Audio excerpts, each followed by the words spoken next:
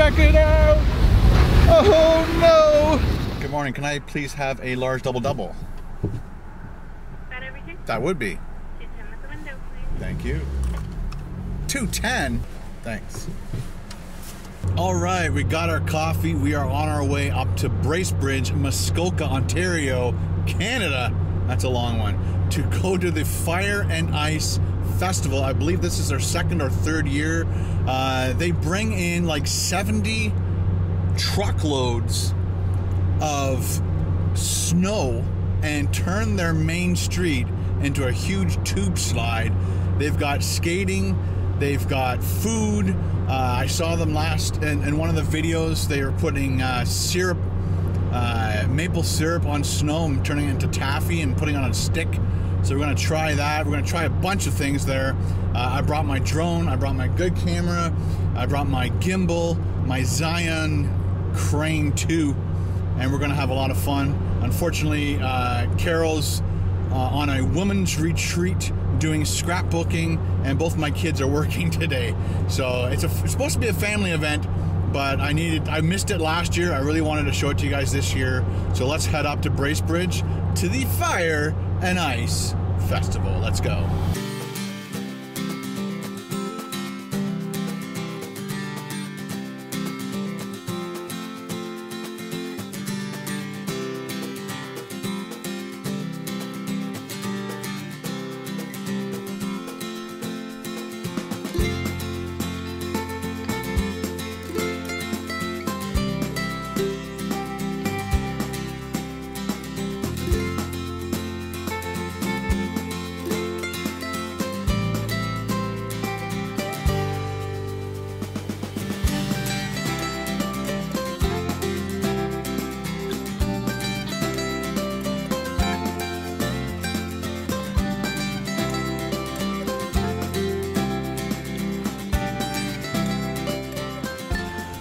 Hello, made it to Bracebridge, parked down by the falls, and I launched my drone, got some wicked shots of the falls, of the bridge, went along the top of the buildings, and then I lost signal because of this building right here.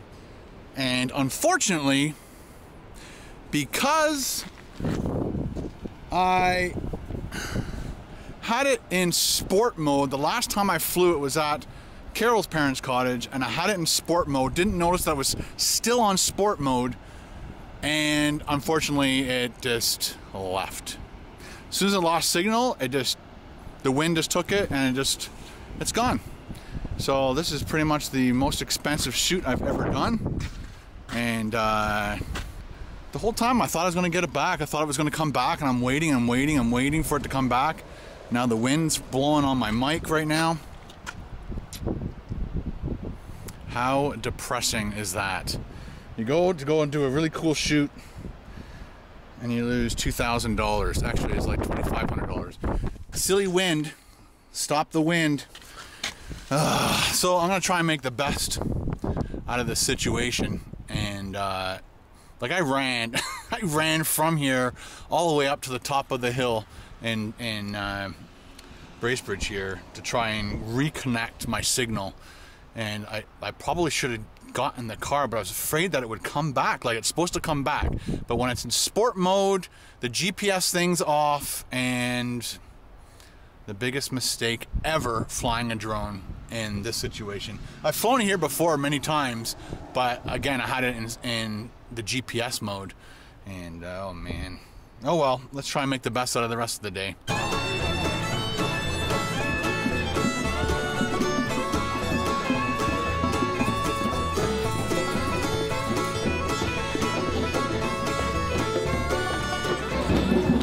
So this is me making the best of doing the Fire and Ice Festival in Bracebridge. Just gonna look around, see what they got, visit Muskoka Bearware, although Mark is not here, but he sent me an email saying he's off with his family today.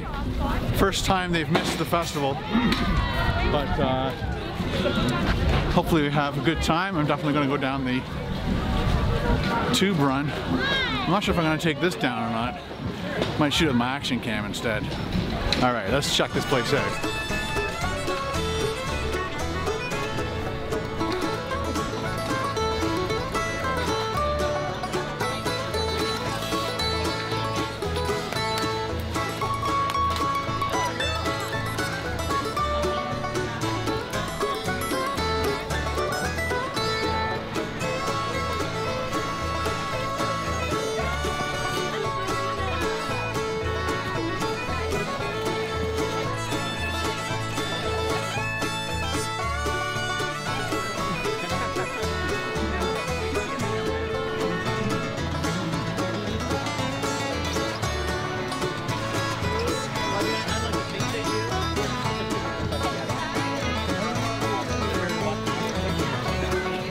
As you can see, the two-bride line is crazy long, but I came all this way, lost a drone.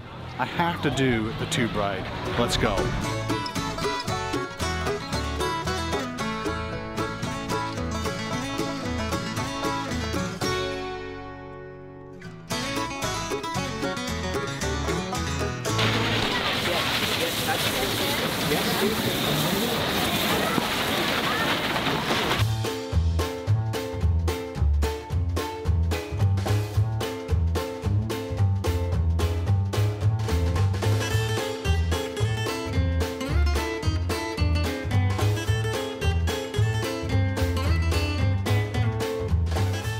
So that was about 45 minutes to an hour around that. So let's do the walk of fame.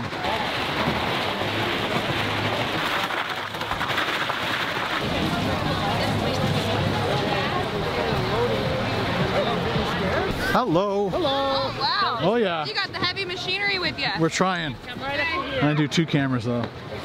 Okay, you guys are gonna have to hold me. Yeah, no worries. We got the two. Thank you very much. Sit down. Oh yeah, that'll work. In or no? I think just straight would be great. We just gotta wait till that guy starts Sure. unloading and Thank you. Hope I don't hit my head. Check it out. Oh no.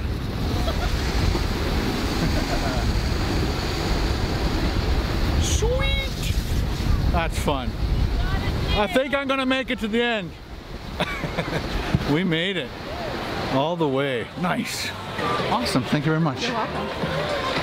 Oh, that was fun.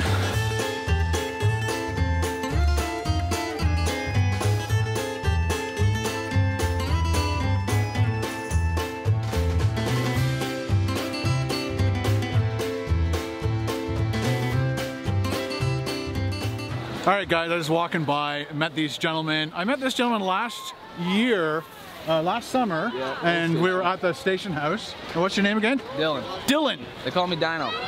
Dano? Dino. Dino. Yeah. Hey, Dino. And these two new guys, what's your name? I'm Ryan.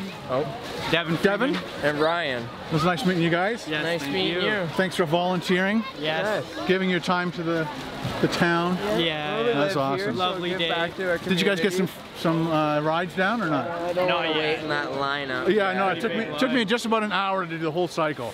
From wow. starting on the top of the hill, down, up, and then come back down. My. No way. About an hour. Was it worth it though? Yeah, it was fun. fun. It'll be good footage for the vlog. Oh yeah, Perfect. good. And if you see my vlog, if you see my drone, Drone, Yes. yeah. let me know. We Yeah, will. for sure. Okay, guys, nice meeting See you. ya. See ya. Awesome. Awesome people here in Bracebridge.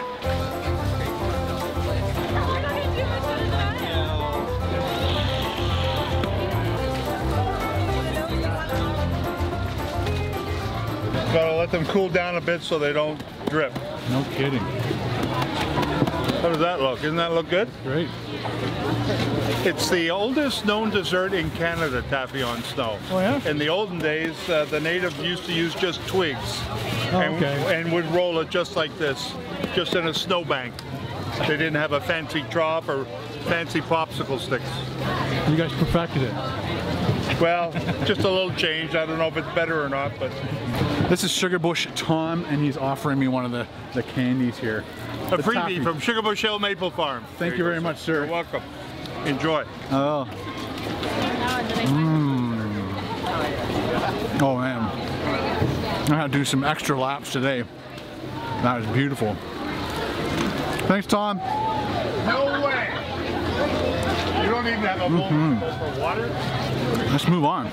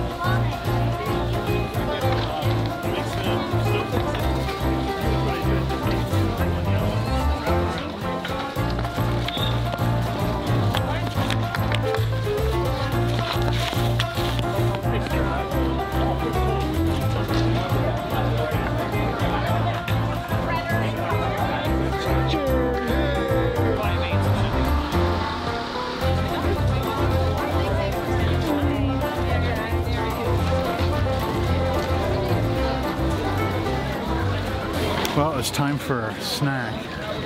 And Beaver Tail. That's where it's at. Let's do it. Hello. Hi. I'd like to try the number 8 chocolate, banana chocolate, please. Banana chocolate? Yes, sir. Popular one today. Is it? Yeah. Ken. You ordered one. I ordered one. It's a banana song, so. Oh, is it? They go okay. bananas over. They go bananas over the banana one. What's okay. your first name? Ken. Ken? Thank you. Have a great day. There's a bunch of Check that out, people. This is actually the first chocolate and banana beaver tail I've ever eaten. I've had other banana. Oh, look at that. It broke through. I've got a hole in my beaver tail. Oh my gosh, check that out, ladies and gentlemen. Oh, I lost a banana.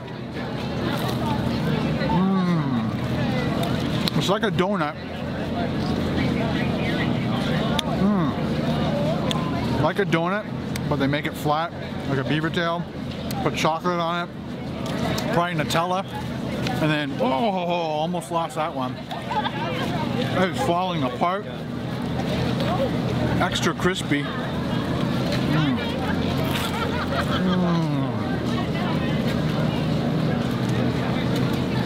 Extra greasy on a day like this. Extra walking for me. I'm gonna get more napkins, man. Holy cow, they're done.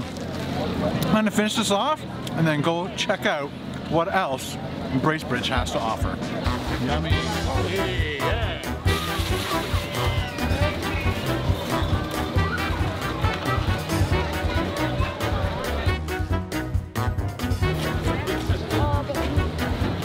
Pretty dog. Wait, how do I do this?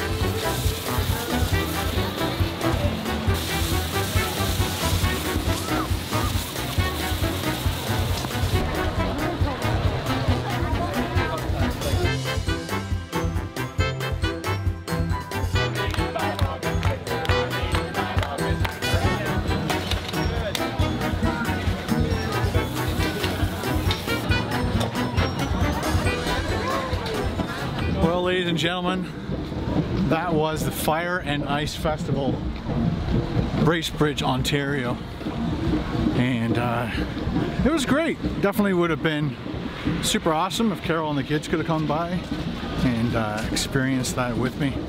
The tube ride was good. I'm not sure if it was worth the wait for almost an hour. It was about 45 minutes for the wait, and then you had to walk all the way back up and then wait for your turn to get onto the hill.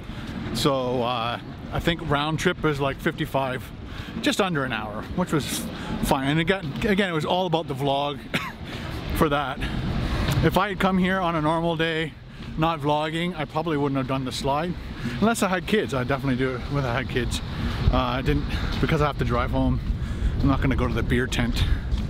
They also had like hot butter rum and all these other adult-y type things that I would like to have tried, but I don't have designated driver. What I'm gonna do right now, I've got about an hour before I should really head out, and I am going to actually turn on the controller, see if there's any settings on there where I could possibly find the drone. If I do find it, it'll be epic.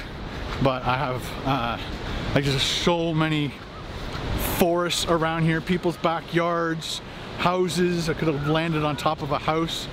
I don't know what it would do once it runs out of battery, except just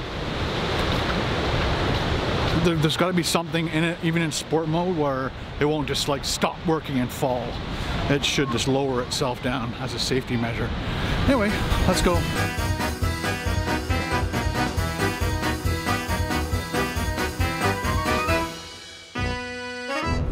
Holy cow! I'm just south of Barrie, and the guy in front of me just went across 3 lanes of traffic and smashed the wall. Oh, it was a woman, and it was almost like she had fallen asleep, and I could see her going towards the wall. Oh my gosh. She's so lucky because she was like losing control. She hit it so hard. She's like destroyed the right side of a car for sure. There's debris. I had to drive over debris.